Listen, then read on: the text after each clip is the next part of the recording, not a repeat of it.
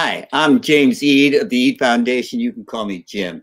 The Eade Foundation is dedicated to building communities through chess. And if you're part of a community, you're never alone. And if you play chess, you can be part of the community. It doesn't matter what language you speak. It doesn't matter what country you're from. You can be part of the chess community if you want to play chess. So today's topic is, well, this is the Eade Foundation sponsored Chess Files. And the answers are out there. And today's question is, what does chess philanthropy mean? And to answer that question, I've got two guests. And I want to bring them on now. The first is Al Lawrence. The second is Steve Doyle. And Al and Steve, you're part of a chess charity organization, are you not? It's the U.S. Chess Trust, you bet. I can see the banner, the picture in the background. That's very impressive. Oh, do I have that up? I wasn't. Yes. Just incidental. Yeah, I keep that around. And so that's the U.S. Chess Trust, and it's a 501c3. And you know, like all philanthropies, I think our mission really is to improve people's lives, and we're convinced that, as I think many of your viewers will agree, that chess helps improve people's lives. And we focus on at-risk kids, disabled kids, veterans, and the elderly. That's our main focus. And we also have a big effort into supporting the most promising players in the U.S. Give you a quick taste of that. 9 of the invitees into this year's U.S. Championship, as well as last year's U.S. Championship, were either U.S. Chess Trust Sanford Fellows or former U.S. Chess Trust Sanford Fellows. So there's a lot of different branches to what we do. We are a charity. You can see our good work at www.uschesstrust.org. And I encourage your viewers to do that. Say again? Scrolling across the bottom of our screen. Excellent. Okay. And you'll get a number of articles on what we do and why we think, as I think many of you viewers already know, the chess itself can improve both social and intellectual skills and mental acuity of people of all ages, although primarily we focus on at-risk kids. And, okay. and Steve is our president. I was just going to say, you're the managing director, and I was going to wonder why Steve Doyle was on. He's the president, you say? Yes, sir. Steve, tell me a little bit about the purpose of the trust from the president's point of view. Well, if you think about the Chess Trust, we were started in 1967. We're one of the oldest, well, in chess, we're the oldest charity that exists in the United States. In terms of other charities, one of the very first charities in any sort of a sport that was created in the country. And we're very proud of that. And if you think about all the things that we've done since 1967, it's an impressive list. And as Al very eloquently covered, our range and scope is wide. The lives that we've touched in those 50 years nearly are just huge, and it's just great to be a part of this. And it's such a vibrant part of the chess community nationwide that it's an honor to be able to serve as president, and we're so lucky to have Al as our managing director. I want to say that there are a lot of good causes out there. There always are, particularly in this time of need. There are a lot of good causes, but I want to say, when one does contribute to the Chess Trust, you can rely on a ratio that's pretty impressive. Something like 85 to 90 cents of every dollar actually goes into our programs. We don't have a full-time staff. We don't have an office building. We don't even have an office. We all work out of our homes and did so before the COVID. And all of our trustees, of course, including Steve, take no remuneration for their services. So it's one of the causes that you can rely on to do what they say we do. which is to support those things as much as we possibly can. Well, Al, when I give to a charity, one of the first things I look at is the administrative costs, because I want the dollars I give to go to the purpose I want them to serve. And what I'm hearing you say is that the Chess Trust has a very low ratio of administrative costs. Absolutely. So the bang for the buck is really good when you're talking about the U.S. Chess Trust. And the money goes where we say it does. That's right. Right. So, Steve, you can rely on individual donors, right? But is there any other way that you can get this funding? Because even though the trust the trustees of the trust do give to support these projects, and individual donors do give, there must be another angle, another way. For example, say I've got no dependents, I'm alone, and I don't know, maybe I'm doing my estate planning, and maybe that's a way to give to the Chess Trust. Is that ever been successful with your efforts? Not only it's been hugely successful, Jim, we have a number of very generous chess players in the past that have left a bequest to the Chess Trust. Tens of thousands of dollars. In fact, my own will is set up that my children will receive much of my estate, but I have left a number of charities a fairly significant portion of my estate. In the meantime, I get to use it. But when I'm done with it, it passes along and it's going to help chess. And that's a way, for everybody to be able to do it. And at that point, all you're doing is leaving a great gift for the future. And you've already enjoyed your assets, and now you're passing it along for somebody else to really experience the joy that you've had in chess. So I encourage every chess player that hears this, nationwide or even worldwide, to always remember the U.S. Chess Trust in their estate. It's a great way to leave a legacy, and that's what it becomes. It becomes your legacy to thank future generations for what you enjoyed today from your chess involvement. And I have always said, thank you, Steve, for that, because I think that's an important message to get out there. But I've always said that when you give the gift of chess, you give it to a kid for a lifetime, because chess, as a kid, it has educational value. Because if you gain confidence by playing chess, you think you're smart. We don't tell them you have to be smart to play chess, because of course we know it's not true. You have to be able to know certain things. You have to gain a certain knowledge of how the pieces move and that sort of thing. But then you're at square zero. You don't know it enough to play a game. So you learn a lot. And when they think that they can learn chess, then the math tables don't seem so hard. And that confidence that they gain is directly transferable back into the classroom. And so as an adult, it's a pleasant pastime.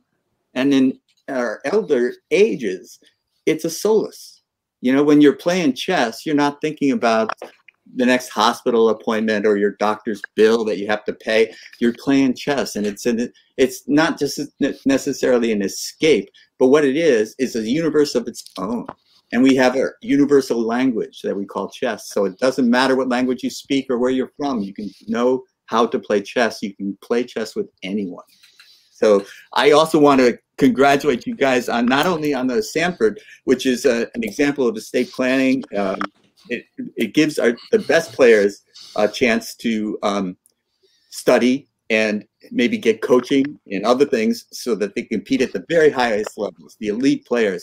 But your outreach efforts to those in need, those people in what we call Title I schools in the United States, where they don't have the money to start a chess program, you guys provide them chess sets and boards.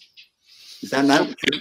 And I'm sorry, yeah. And one of our key pushes this year, in the year of COVID, is also to supply the kids who can't afford it, the kids you're talking about, with U.S. chess memberships. As a matter of fact, that's very important to get the word out right now, because if our donors through us give these kids U.S. chess membership, it's a year of activity. It's a year of activity backing up all the benefits that you just outlined. and they can, and people can, and we want to encourage coaches and parents and teachers to contact us about those kids in need, those at-risk kids, who need that small amount but important access to organized chess. Yeah, I remember some great stories over the years of of parents and coaches and teachers that reached out to us from very poor areas of the United States, and they were just looking for some help. And it could be small help. It was maybe some memberships, a demo board, chess sets, pieces. Over the years, there's been a variety of things that we've supplied to schools nationwide as need was there and as resources permitted. But at a minimum, we try and get chess sets and boards. And it's a great program, and it's had some tremendous success in decades that we've been doing that. In some of our most at-risk areas in the United States. And sometimes this chess at the top and this help for players who need a little help overlap. I can tell you that in the Samford program, Wesley So, I think we know who he is, top 10 player, U.S. Champion, so forth, top candidate in chess. He's often told me that when he received the Samford stipend, the Samford Fellowship, that's what kept him in chess. He was actually deciding to drop out of chess until he received that fellowship. So sometimes they overlap. Yeah, that's a big deal. That's a big deal. And he's very sincere about that. So when you guys are doing this from your homes, you're putting your time and energy into it, you're not getting paid to do it. Is it something like seeing Wesley So keep in chess that makes you do it? What makes you guys do this work? Well, I can start. I started as a 12-year-old kid, playing chess. 10 years ago, I think. Yeah, it was about that, Al. Thanks. And I went to the local chess club, and I started a lifelong love affair with chess. And I've played my entire life, but chess. And we used to have a program. It was titled "Chess Makes You Smart." I believe that chess helped complete my thinking ability, and that helped me in my career. I was, a top executive at a Fortune 50 company, and had success way beyond my expectations for myself. I started at a small little county college, and I ended up, my last college was Yale. And all of those things just don't happen to a kid from a very, modest beginning, that you can achieve that. And I credit chess to much of my business success. And I feel this is a way to give back, just encouraging others and kids to be able to play, helping those in need in all the different categories that we have, whether it's, supporting our top players, helping kids of all ages in all parts of the country, giving those chess sets back. We also are involved in prison chess, women's chess. We help seniors. Chess staves off Alzheimer's. That's how I'm going to avoid it. I'm just going to keep playing chess so that I can keep my wits as I age. That frost on my head doesn't stop the fire in my belly from being ever so strong about chess and chess promotions. So that's my reason to participate and to serve. Outstanding, Steve. One of the things that we haven't mentioned yet also is the World Chess Hall of Fame. The U.S. Chess Trust is a partner in that and has supported it since its beginnings. And Steve is the one. I remember very well, I was working for the U.S. Chess Federation, and Steve became president, and this new young guy came in, and he had about, 10 programs that we were going to concentrate on, and we're going to, by God, get them done while he was president. And one of the things was the U.S. Chess Hall of Fame and Museum. And look at what it's become just this year. just this year, no, I'm sorry, since its beginning in St. Louis, which is now its permanent home, they've had 115,000 and counting visitors since their opening there. And they're always opening new digs and new programs. So that's something that introduces chess to a lot of people, young and old, which is right up the alley of our mission. Well, Al, when I was starting chess, it wasn't very popular. And now you're talking about, all these people going to visit the Hall of Fame. But is chess becoming more popular? Is there something that's going on that might be a reason for that or helping that become more popular? Can you think Let's see. I think there's something on Netflix, isn't there? Yeah. Netflix. What's that, Steve? What's on Netflix? Well, there's a great story that was written by Walter Tevis, who also wrote The Hustler. That was one of his classics, The Color of Money, and A Man Who Fell to Earth. And it's really the story, as I heard directly from him. It's a combination of two interesting players. One was Lisa Lane, who was a top player in the 1960s, and that was really the model for the character, with a little bit of Bobby Fischer thrown in to provide some of the eccentricness. Bobby was a bit clueless in many ways as to really how to function day to day. Brilliant chess player, but a little off in terms of how to manage, the more mundane things, shall we say, of life. Nicety. Yes, and this character is a perfect blend of that in a terrific storyline, and it's really one of the few movies I've ever watched. Of course, it's a series, but it's one of the few things that are just chessically perfect.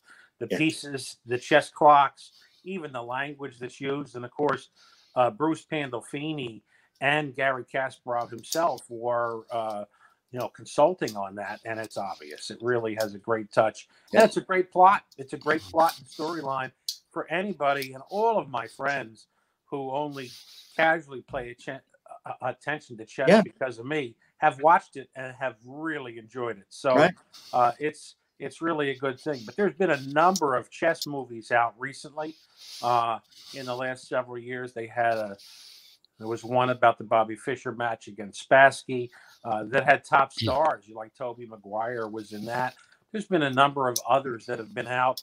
And so chess has become mainstream, and it gives everybody something to do in these COVID days to play chess online.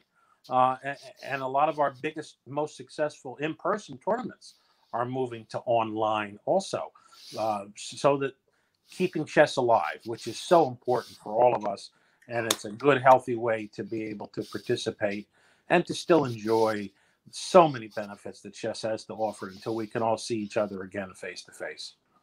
Yes. And Steve, don't you have something to do with a big tournament? I don't know. It's around February or something like that. Yes, Jim. It's, every year the World Amateur Team Championship, which is the largest open chess tournament in the United States and the largest team tournament in the entire world, takes place in New Jersey. But this year we're going to be online, and it's going to be the first time that we've ever been online, and it's going to be on President's Day weekend.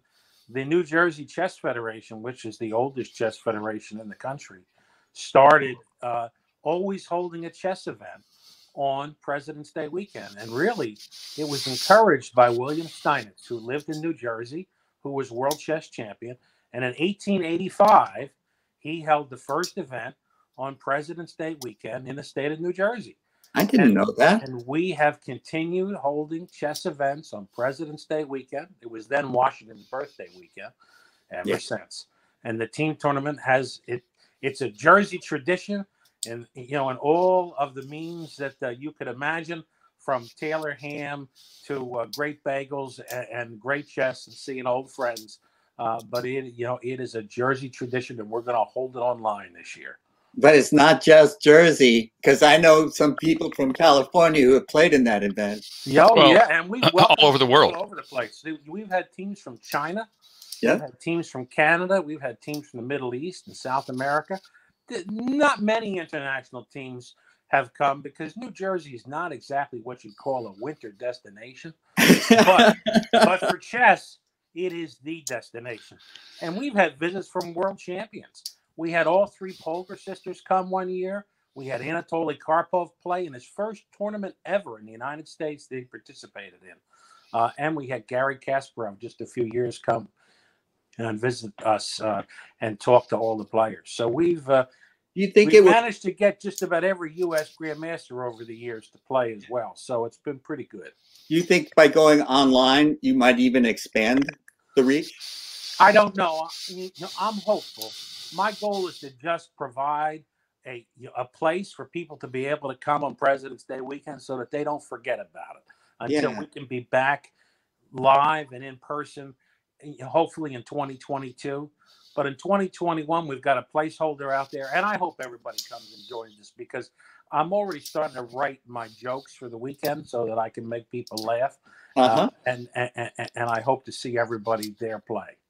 Yeah, because obviously I'm older than you are, but I think that I grew up playing face-to-face over the board competition, and this online chess is harder for me because you can't tell if your move surprised your opponent or not, which you can do in over the board chess. But I'm not the guy you're reaching out for now. These kids growing up today, they're all over the online chess. I think it's a wonderful thing, a wonderful. Well, one of the benefits of this terrible challenge that we're all going through is that we're improving online chess so much. So it's not now normally true in a national tournament that you won't see your opponent. You're actually seeing your opponent in many of the tournaments. And you can even see other people who play. I don't know how Steve is going to manage the huge event online. That's going to be the biggest online event of all time, probably. Probably got a challenge. I'm hoping, and we've got some logistical issues we're going to work through, and we're going to work through them successfully. We've got a great partner with the Internet Chess Club. ICC is going to be our site. The advertising will all be out in the next 30 days. You can get information on it now at njscf.org. But we're going to really do our very best. We're going to have some online rooms with some top commentators. We're going to have our usual special awards for the best chess name. And we've had some great ones over the years. And we're going to have our chess gimmick prizes. But most of all, we're going to have chess with friends and great chess and competitive chess. And, and that'll be a lot of fun. And Jim, I think you could play easily from California and get your own team. Always working me, Steve. That's right. And you can even wear that hat. Oh, and you're saying that I could actually see my opponent. You're going to be able to see lots of things. You're going to be able to see me. You're going to be able to see other, matches. All the matches will be available to view, so you could see Harvard versus Yale as an example and see the four boards. That's going to be what's going to be a little more unique about our site here and the way we're going to be setting this up so that you'll be able to watch the matches and see them all in one place. And that's, that is one of the things that we're going to put in place for this event. That is another advantage because, I can tell by personal experience that people don't like you hovering over their board when it's in person, so you can't really see what's going on unless there's a demo board or something like that. But the online presentation of the boards, you can follow everything without being. I think that's a great example. I mean, I remember we had this guy called Sammy Reshevsky that played in the tournament back in the day. He used to wear a hat very similar to yours, in fact. And everybody used to hover over his board. You'd see, all of a sudden, you'd look into the ballroom, and I'd see 100 people around one table, and I'm like, what's going on? And, of course, I'd get in there, and I'd push my way in. I'm pretty good at that, big guy, I'd push my way in, and the next thing I know, I see this little tiny guy sitting on the board with that little signature hat of his, and you realize that's Sammy Reshevsky, one of the greatest players of all time. And, of course, everybody wants to watch him, and he played every year until really the end of his days, and that was a wonderful thing to have him. But he played on just a regular board, just like everybody else. We didn't set him apart. And he didn't mind. And, in fact, I'll even tell you a little story. I remember one time the player that he was playing, I'll say he was a little rude to Sammy. I guess he told Sammy that I guess Sammy adjusted a piece and didn't say adjust loud enough. And so Sammy kind of looked at him, and for the rest of the game, Sammy did not look at the board, but he moved instantaneously. He looked at the player, he moved the piece instantaneously and hit his clock, and never studied the board the rest of the game, and just glared at the opponent. And of course, that young man was a 2300 player, and he lost. And Sammy just enjoyed that last, gift of strength that he had. Yeah, well, Steve, I don't know about you, but Al and I are used to people hovering over our boards, watching us play.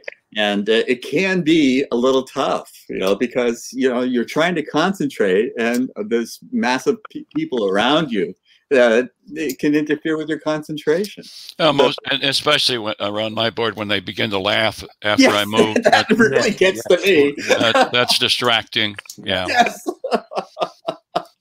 Well, you guys, I want to say I have to tip my hat to you guys, because what you're doing is making a difference. And even if it's a small incremental improvement in society, it is that. It's an improvement in society. Because when you introduce chess into the school system, kids learn chess, you change lives. People gain confidence. Their self-esteem rises.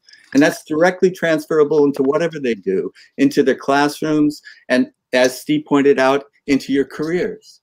It can be a business career. It can be whatever you want. And we'd love you to become a grandmaster, but we don't actually care if you become a grandmaster. If you take this out into the world and use it to make yourself better and those around you better and society just a little bit better, then it's a gift that lasts a lifetime, and it helps. I congratulate you guys. Well, I appreciate it. And, you talked about philanthropy, at least a general philanthropy. I think that's the one thing that's truly a win-win in our society. You help someone, and you feel good about it. Yeah. And what is really better than that? There's a few things in life better, but that's one that can be easily done, and you can feel good about it all year when you help someone. And the other thing is, you're giving and helping someone, and you're not expecting anything in return. And that's a marvelous feeling. If you give something and expect something back, that's a transaction. But you guys, that's what defines charity to me, philanthropy to me, is that you're giving freely without expectations of a return. You're just... And I'm talking about our contributors, who can feel good because they know their contribution is really helping people. And that's really a huge plus for everybody to think about, that it's a gift of a lifetime, and you're changing people's lives. And I can't stress enough how important that is. That's the one thing that we can do as people, that gift transcends our own lives and lasts forever. And helping kids learn how to play chess, starting them off on the road to chess, will only help them in so many aspects of their own lives, that you're really creating, you're building up society. It may sound like oh boy, that's a grandiose statement, but really it's not, because by starting them off early, it helps their brain grow. And there's no doubt that that's true. We see it all the time. Absolutely. We see it all the time. So, example after example. Yes. You can get that information at www.uschesstrust.org, and just go there, and you can make donations off of that site and follow the prompts there, and it's a great way to do it. And Jim, I'd just like to thank you for this outreach, to us, to just give us a little bit of time to be able to talk about chess, to be able to talk about the Chess Trust, to share a few stories of our mutual love of this game, and why it's important to us and really to the whole country. I'd just like to recognize Al too. Al is our part-time, full-time guy. Yeah, he deals with the public every day, and we're so lucky to have him and his wonderful partner Daff, who helps him be successful for us, and really couldn't ask for a better executive director. managing director for our chess trust, and we're very fortunate to have him. But thank you both for your time today. I really appreciate it. And thank you both. And I encourage all our viewers, hi Mom, to go to the trust site and check it out, and see if you and I wouldn't have thought to have a U.S. Chess Trust behind us. So Al thinks of these things and we don't. And so we got to, give him his props, even though as soon as the show is over, we'll start teasing him again. No, ridicule, nothing but ridicule. Yes, that's the bond. But thank you both for being on the show. Great to see you guys. It's great to always see you, and especially in these times, it's really feels like we have a connection. And so thank you very much again. And I'm going to take you guys backstage, and I want to say my little goodbyes to our massive viewing audience. Many thanks, John. Goodbye, Al. Goodbye, Steve. And it's just Jim Eade now. It's James Eade, but you can call me Jim. And this has been the Chess Files. The answers are out there. And I want you all to know that every Friday at 1 p.m. Eastern, we will be bringing you another question. And the answers are out there. So thank you for joining us today, and we'll see you next week.